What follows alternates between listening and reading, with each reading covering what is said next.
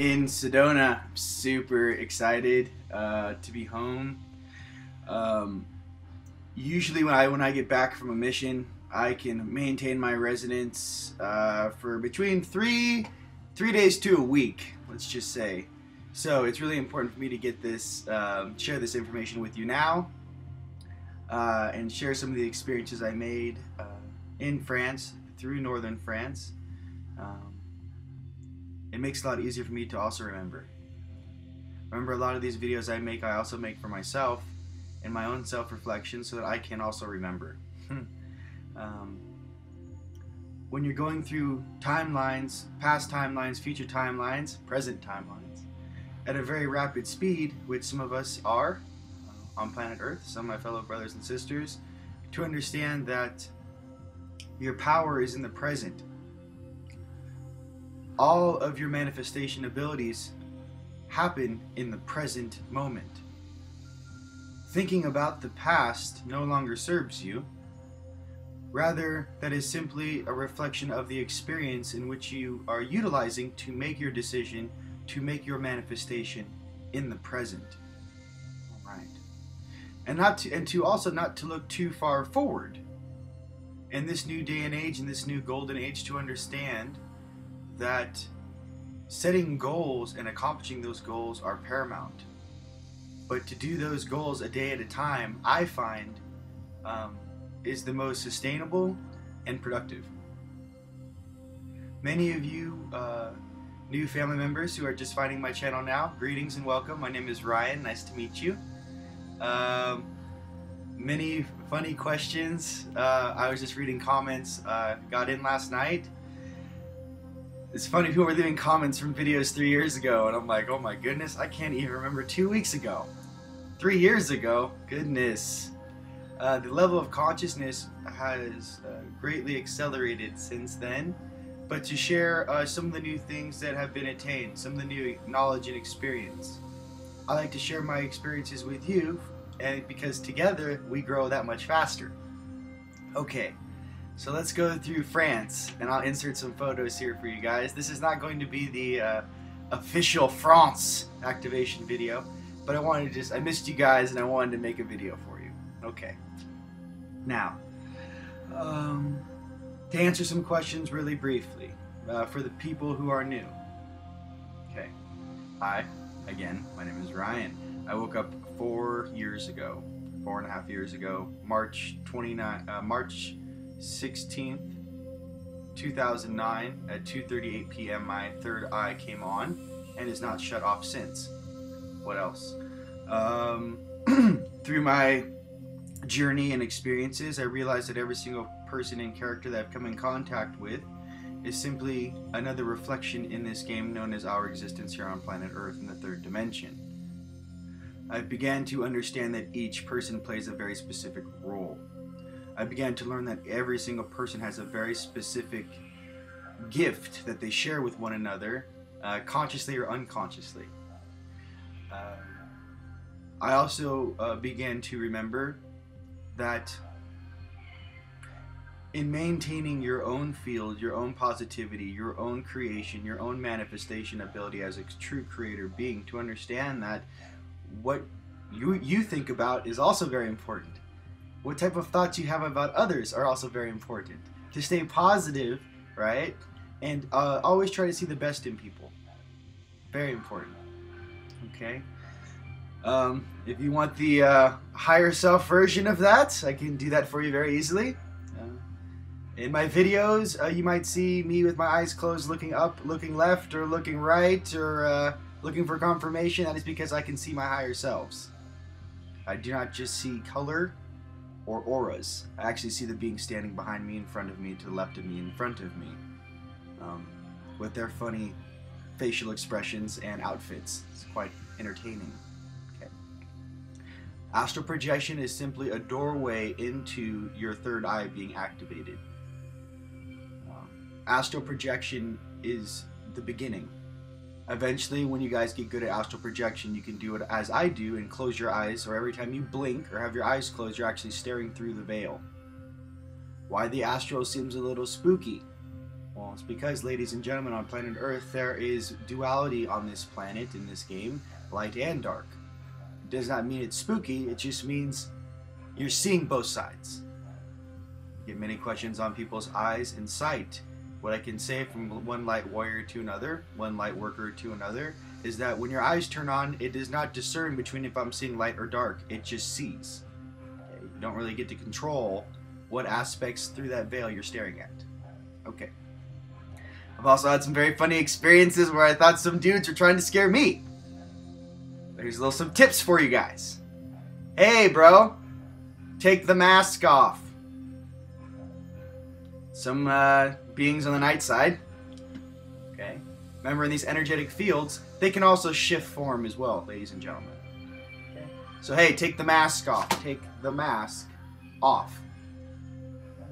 You actually see this big, scary, boogie-woogie face. And then all of a sudden the guy just pops his mask off and he goes, "Yo, dude, I didn't tell you it was a masquerade ball. Yeah, I can take the mask off for you." Okay.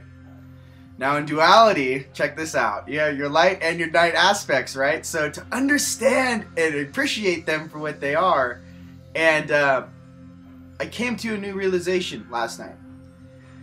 It's pretty awesome. I'm gonna share it with you right now.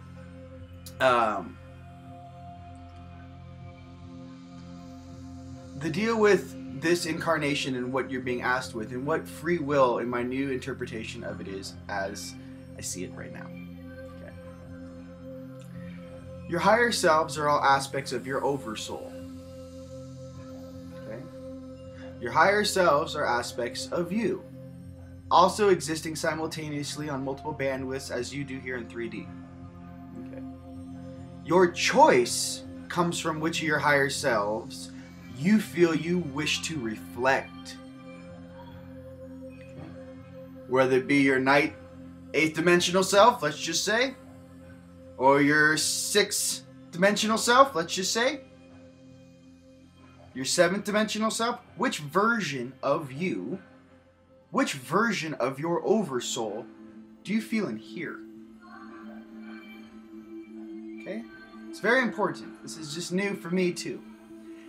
It's harmonizing all of your higher selves into one new special package with a nice little ribbon on it that says, "Hi, this is me. Hi, this is you." Okay. That choice is which frequencies, which of those reflections, which of those personality traits that you feel inherently inside of you. Okay? Especially in the beginning, you might not know why you feel a certain way. Why am I in this really negative mood for no reason? I woke up in a great mood. Okay? Or why am I reacting in this manner when this really doesn't have anything to do with me? I don't feel like I even have this sort of connection towards an individual, a person, a situation. Why am I reacting so negatively? To understand that up the bandwidths, one of your aspects, higher aspects, might be clashing with another higher aspect. Okay? And you're getting the feedback down here. You are the walking hardware, the walking CPU, chemical computer, running multiple bandwidths simultaneously. You are now becoming conscious of the other bandwidths which exist around you 24/7, 365. Alright. So go ahead and get away from that fear game. Okay, you guys are all growing up very, very fast. And I want you to understand that it's a level in the game. It's a level in the experience. And it does pass. But in the manner it passes is when you get your juice back, when you get your power back, something very important to understand. Don't make the same mistakes some of your higher selves might have made in the past. And do not carry those mistakes into this present, into your existence. Promote balance, harmony, bliss, awesomeness. It's my new one. Awesomeness. Okay? And restoration. Having more insights on some of the history on this planet after being with the crystal skulls and actually seeing the golden ships and the black ships clashing over the horizon line. Seeing where those skulls were created. Reminiscing with some of my elder selves. To understand that this planet is a very diverse mix of different timelines, different parallel realities running simultaneously side by side. So truly, when you're choosing another timeline or jumping onto a new timeline, say an accelerated timeline, okay, what you're actually doing is making a choice in the present moment to accelerate into a higher frequency. And to do that, what needs to take place? Well, holding on to old attachments, okay? Removing negative programming from this incarnation, your memories here, all the way forward. Okay? As you go through those levels, then interacting with your higher selves, turning on your throat chakra. Hi, can I hear my fifth dimensional energy body? Can I feel my 5D self talking to me? Can I hear myself? Or in the beginning, listening to my intuition. What should I feel I should do? And then feeling everything with your heart. Is this what I would want done to me? Is this how I would like myself to be treated in the same situation? How do you get that when you first wake up? You have to remember your pauses. Say you're getting in an argument with a friend, or there's some past steps coming up. Taking a breath and pausing. Remember that you're sitting in a sphere of light. Okay? Remember that you're interacting in a game. And remember to look into your friend's eyes, or person's eyes, their soul. Okay? And see them for what they're trying to teach you. Aha! Whoa! That's a much different reaction. Okay? What are you learning right now from that reflection? When you're playing back an old memory, what am I trying to remember when I keep watching this memory on a loop? What is it about this that I keep bringing up, and why? Because there might be something you need to adjust. Okay? Or clear. Okay? As you go through the different levels in this game, there are different aspects in your oversoul which are responsible for making sure that you understand what you're doing through your initiations and your trials. Say you go up through the 8th dimension, let's just say. Okay? It's a level of control. 10th dimension, level of control. Okay?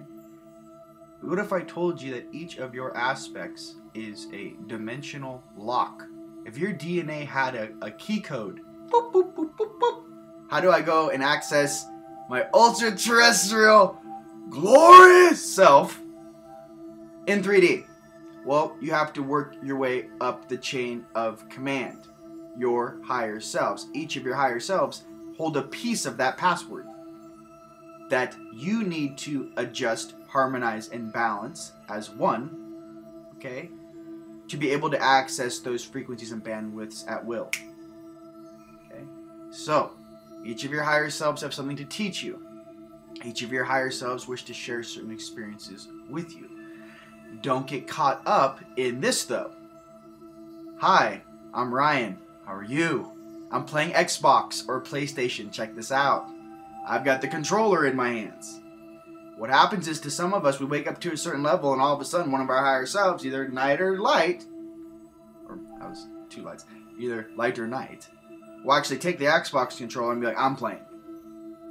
And all of a sudden you kind of go into dormant stasis mode, okay, until you actually take back your controller. And go, you know what? That's your reflection. That's your past, homie.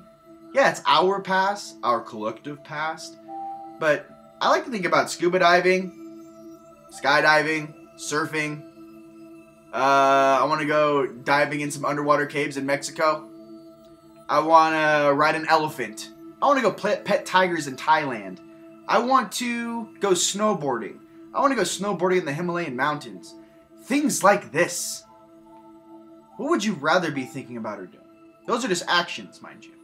What I'm trying to get to is, what would you rather be thinking about? What would you rather, when you ask yourself, what would I rather be experiencing right now?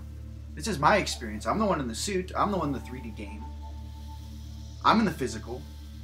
Okay. Understand the difference between your physical reality and the gift of free will. Mind you, Bashar even said, it's pretty funny, Free will? You guys don't have free will, right? You do, but in this manner. Free will, here we go. Free will is simply a word, okay? But what it means to me is a choice. You do have choices. When you're driving on the freeway, you have that choice to keep going straight or exit, right? Or exiting it off freeway, that's choice. Okay? Should I eat this or should I eat that? That is a choice. Should I do this or do that? That is a choice. What I'm getting to is when energetically, spiritually, when you make a choice to pack your bags, book your flight, and travel to an ancient sacred location on earth to remember you, who you truly are in your oversoul, that is a choice, ladies and gentlemen. That is a choice to snap out of this reality. That is a choice to remember how old we truly are. That is a choice to assist others on the same path. That is a choice, and that is free will. Okay? You can choose to bypass these levels of control. However, it takes effort, action, a little bit of awesomeness to do that. Okay. Okay, what else? You have the free will to be in a blissful, harmonious mode all day long. Yes, you do. Don't you let anyone ever tell you that. You can be in love all day long. It's my favorite thing to be. I wake up in the morning, got my Pandora set on Buddha attitude. It's my favorite. All you guys in the States, wake up to Buddha attitude. We can wake up together. And then I go sit outside my pyramid.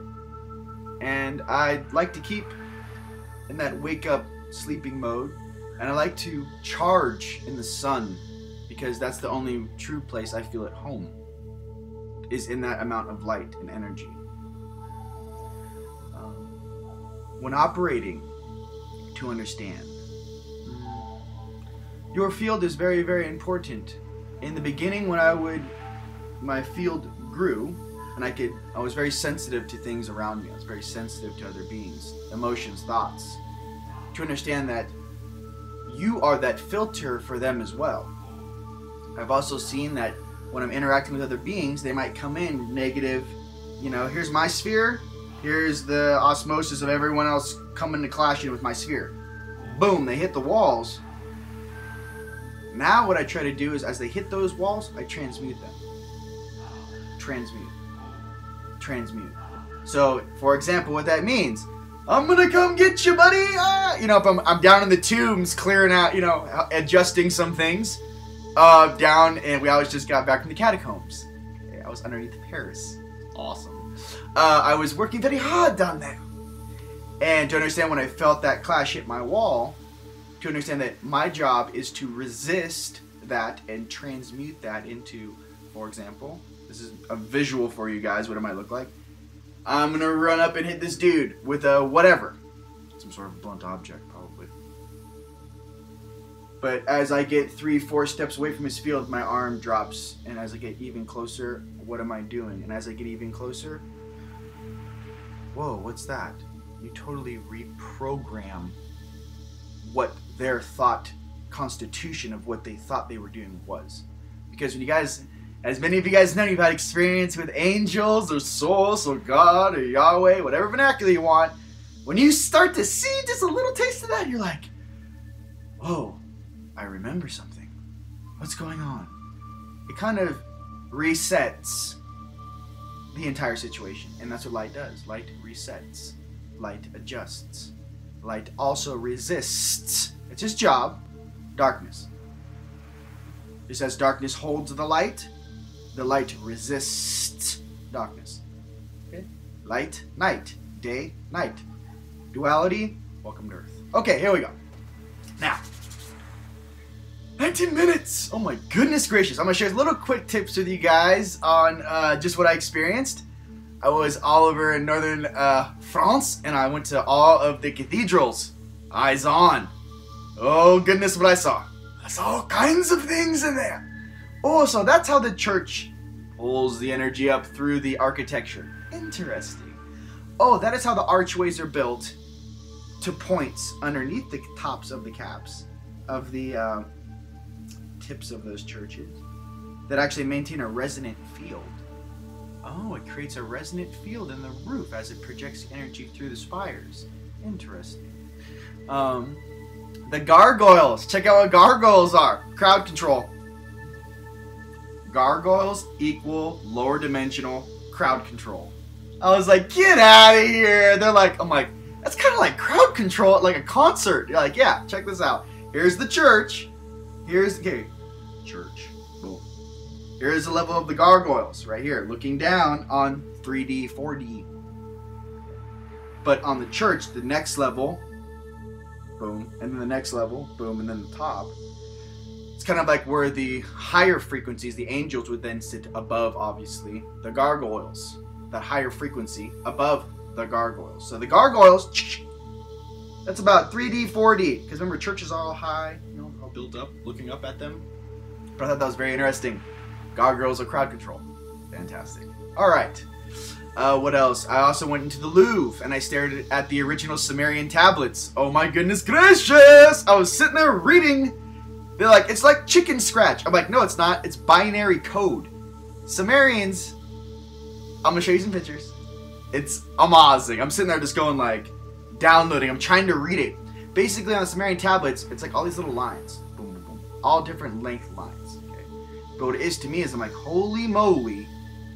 The Sumerians could actually manifest in 3D and actually write into the matrix through binary code through their language. They could actually hack this dimensional plane of ether in their reality. That's what they can do. And that's what that language is. You can understand ancient Sumerian, which not many people here can because it's not written in a 3D understanding. It's a frequency understanding. Downloaded that. Watch out now! Start hacking the matrix. What else? Oh, the big, there's a picture I'm going to show you guys. Guy's holding a big corn right here by his third eye. Remember the corn in the Sumerian texts.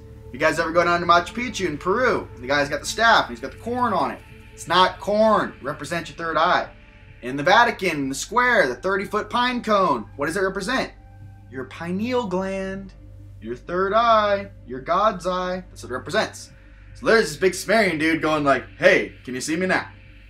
Here's my pine cone. Can you guys see what? Can you see what the rook is cooking?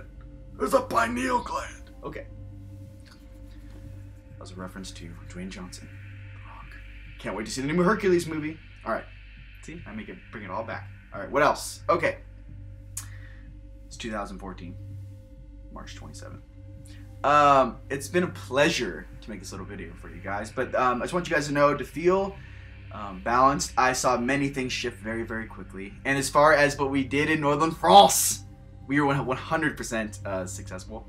And oh my goodness, if you guys could hear other people's higher selves over there. I was in Mont Saint Michel having like these conversations with like France's MIB in their little black suits. Like, let me explain some things to you. I'm like, Yumshifi asketo somfuyush. You don't even remember who you are. It's pretty interesting. What else? Oh, just busting some star language. They're like, oh shit. What else? Remember your angelic awesome selves. Remember your night selves. Remember your light selves. Key. What do I wish to feel like in the present with all of this awesomeness swirling around my DNA? What do I wish to feel like? And to have love for all of your aspects. To not negate them or turn away from them. Rather, process. But why is he or she like that? Show me the instant replay of what happened to them. Once you see where your higher selves are coming from, once you see the planet they're coming from, once you see the system they're coming from, you might have a little more compassion here for why they might be holding that specific personality trait, codex, level, frequency of experience, and to go, yo, I still love you. Even though you put me through some shit down here in 3D. Alright. Now with that, ladies and gentlemen, a little self-reflection for myself, and love to you. I just want you guys to know, every day we get stronger. Cannot wait to show you some of the awesome places we went. And Northern France is coming up online very, very quickly. Very excited. Alright. So I hope you guys enjoyed this little video. I missed you guys, so I wanted to make you a little vid. So if you like the vids, go ahead and like them. If you're new watching, go ahead and subscribe. No, I never say that, huh? And to all the new energy tools and stuff, I got some new things, collected some new things for our family out there. Any of you guys who have that Cathars blood, any of you guys from the France, maybe you guys were the Templars, who knows? Also some very amazing stuff for my fellow Druids out there. Amazing stuff. Got some amazing history, guys, of what was going on. So it's very, very cool. And to understand those connections are still alive today.